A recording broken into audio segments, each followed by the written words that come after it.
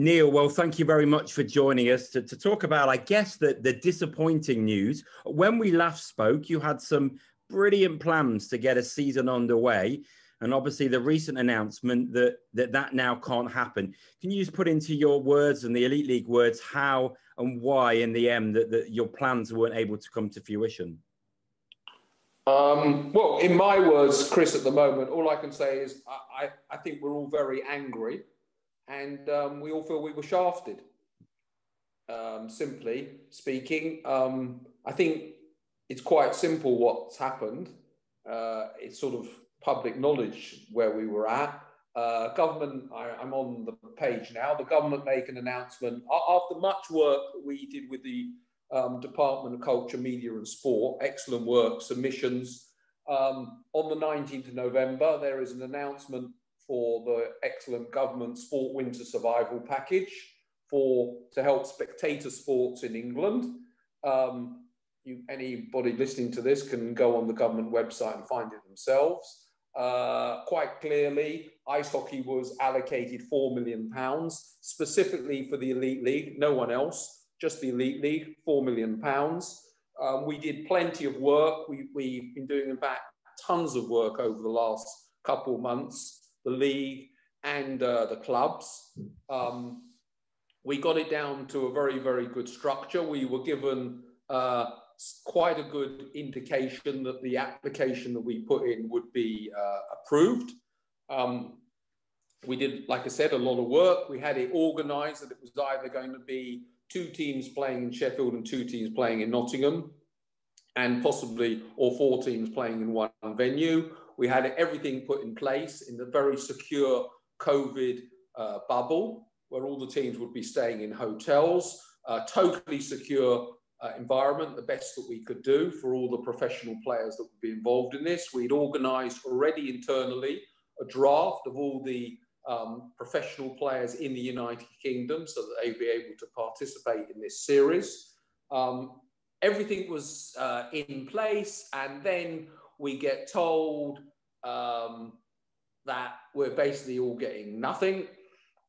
It can't go ahead. And in fact, unbelievably, Chris, I find this, given all the government initiatives about behaviour and what we all should and shouldn't do, the public, in terms of COVID, I then have heard that they are giving money to amateur sport for players where ice hockey is not their main job, but possibly at their best their second job, which I find astonishing.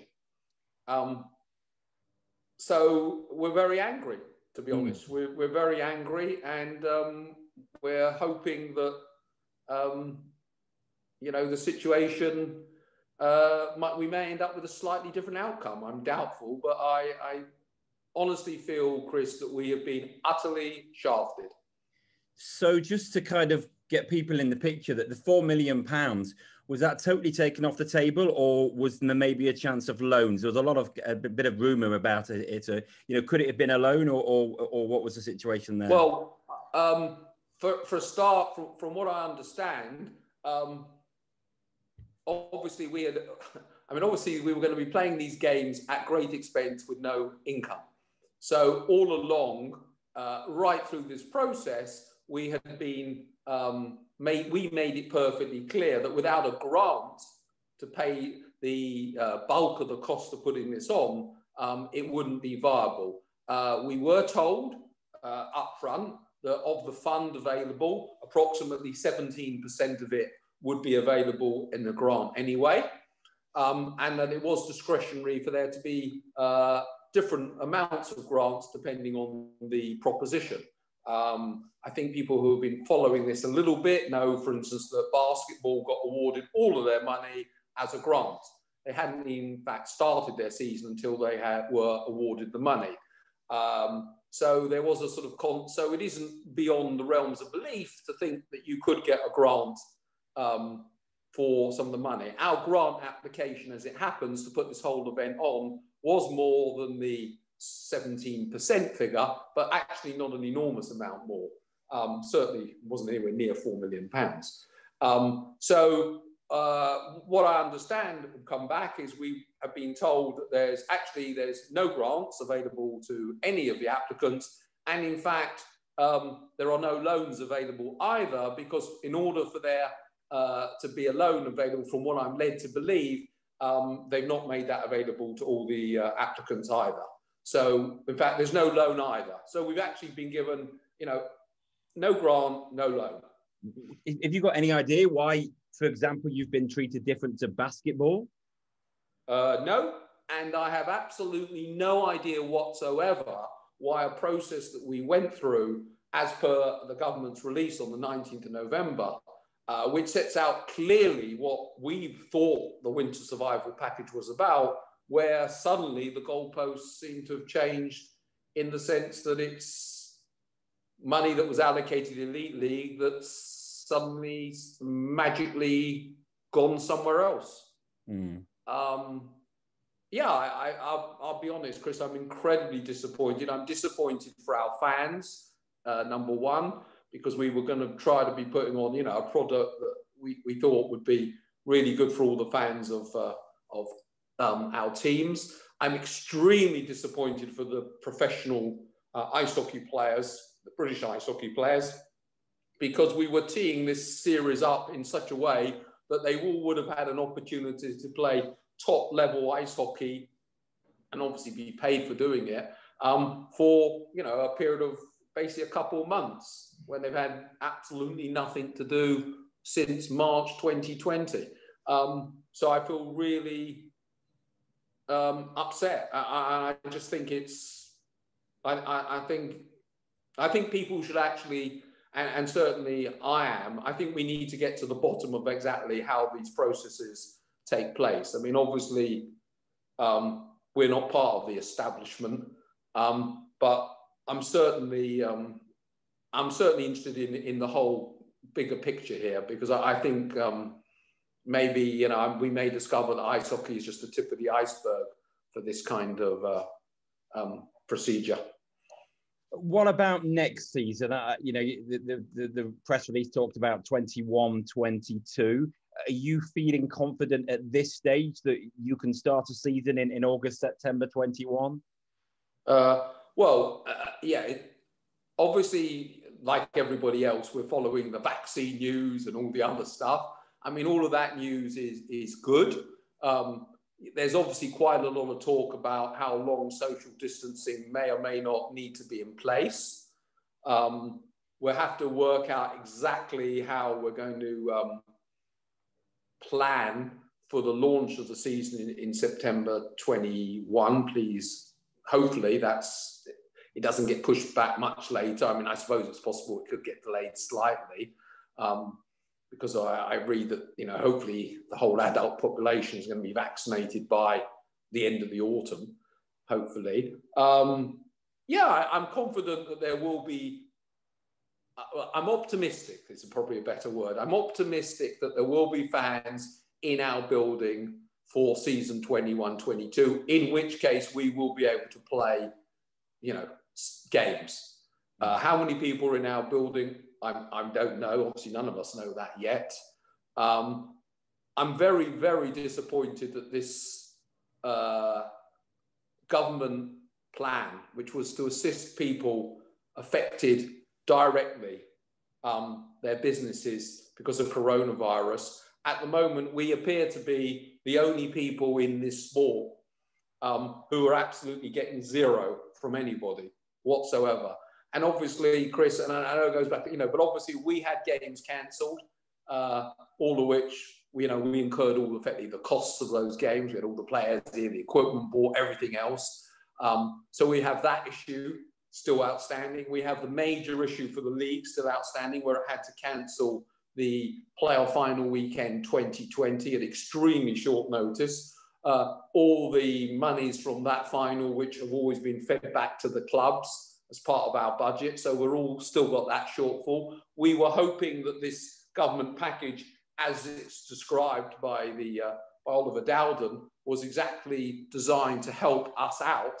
And we now discover we're getting zero. Just with your Nottingham hat on, are you able to do any planning for next season yet in terms of recruitment or a head coach? You obviously don't have a head coach at the moment. Are you able to do planning, and have you got thoughts in your head about who you want to lead your team next season?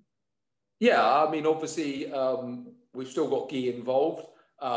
He's in close contact with Tim from last year, who was planned to come back to coach the team during this series that we were hoping to put on next month.